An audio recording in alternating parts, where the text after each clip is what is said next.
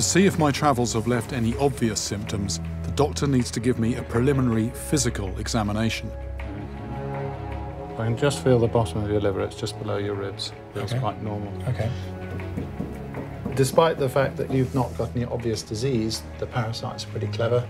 They can hide away. So we need to do some special tests to see if we can find them. And some of them are sort of special to our laboratory that wouldn't do elsewhere in other places. My blood will be tested for signs of infection to see if a parasite has invaded my bloodstream. Okay. But that's not all that the doctor wants to test. Right, all I've got to do now is fill that up and that.